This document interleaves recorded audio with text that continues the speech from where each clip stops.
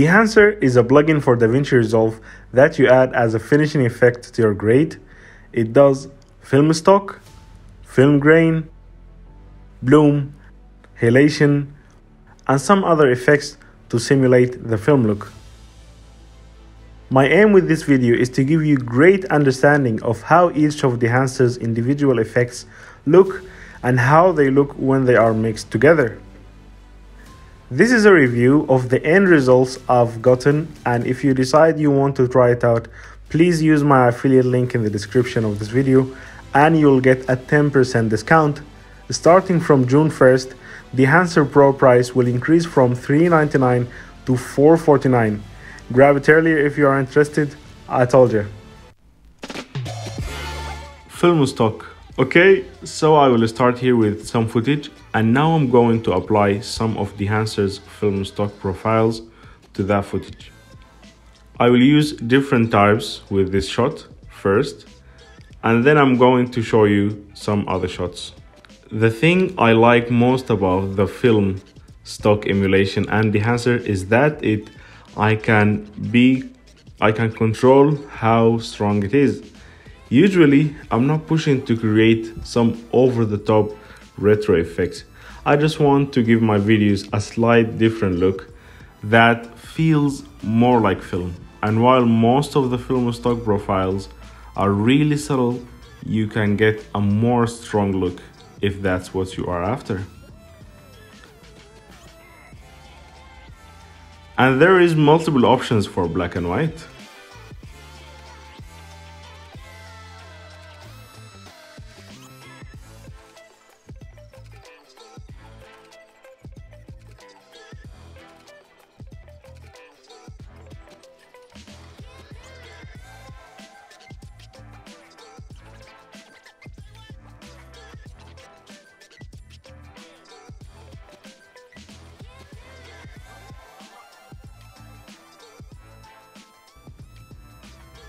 Some YouTubers that talked about Dehancer have said the film stock emulations are not 100% precise to the actual film stocks that they are supposed to replicate. But from my view, I wouldn't know because I haven't shot film, and I think most users of this plugin will be after the overall feeling of film stock, which is why I recorded this video. So you can look at it and see if it meets the visual styles that you are looking for. Mind that with the latest Dehancer version 7 has a new tool called Tool Profile, which you can use a specific profile from a wide range of selections, and it's available in all features except film stock. Film grain. The video from digital cameras can be so sharp and clean that it doesn't really look natural. So that's why I really desired to try putting Dehancer's film grain on it. Dehancer's grain is likely the most spectacular feature, but it's also joylessly to be appreciated on YouTube because of the compression. So let's go on and zoom in. Dehancer doesn't just apply a grain overlay, it actually reproduces your image out of grain. So when you zoom in, you can see that grain actually reproduced the video rather than just sitting on top as an effect. Here is the built-in film for Davinci Resolve. I attempted to visualize the grain effect, match it to Dehancer as much as feasible. Is there enough of a difference to make a difference to justify getting Dehancer?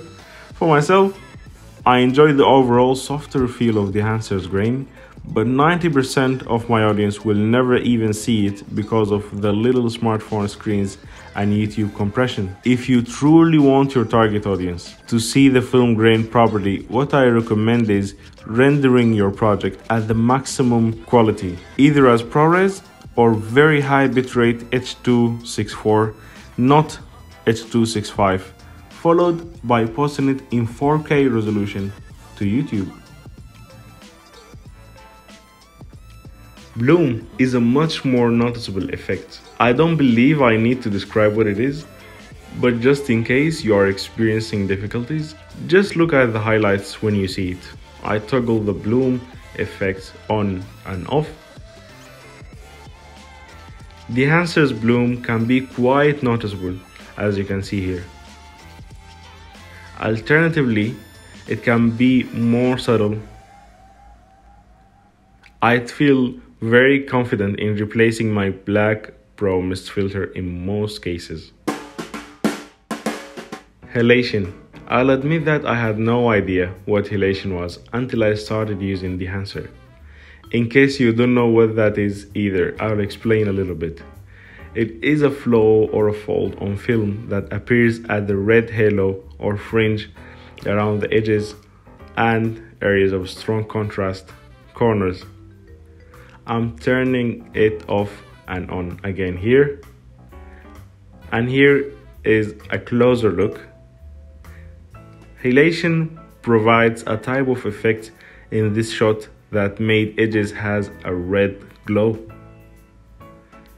And in this one, you can see the maximum halation settings to achieve this. Of course, I would never do that for real color grade. I found halation practically invisible every time in my footage, especially in such complex videos as this. Many of Dehancer's effects, halation can be so slight that you may not notice it, nearly don't see it, but when everything is in place, when everything is put together, it adds to the general appearance of the film. Other effects. Dehancer has a few more tricks up its sleeve for creating vintage looks.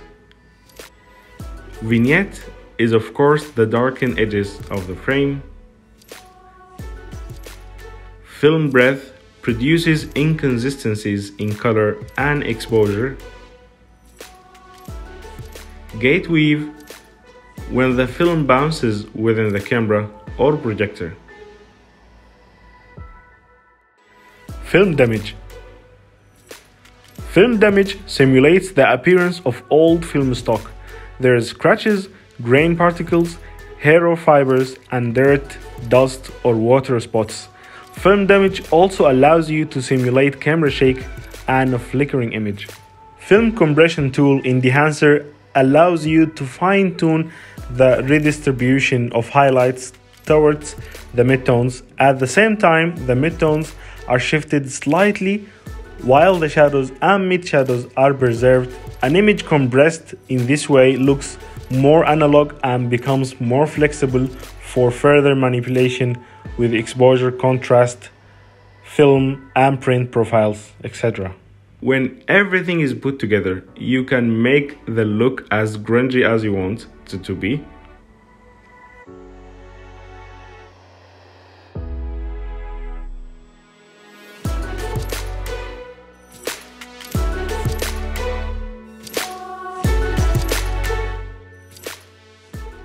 There is two quality options, normal fast and high low. And as it sounds, the normal one is faster to render but will get you lower quality effects. The high low one will do the opposite, but it will get you a way better and noticeable results even in smartphones. Another thing to say regarding Dehancer, it will significantly slow down your system. I was hoping to be able to finish this video fast, but because of the render times, it became almost a week-long project. Because each time I needed to change some settings, it took longer due to the cache to render repeatedly at less than 1 frame per second or just a little bit more. I'm using a 2019 MacBook Pro, so your results may differ based on your computer system, especially those with M1 and M2. I 100% see that it will be faster. So there you have it. Please check the Dehancer links in the description and don't forget to subscribe for more. I'll see you later.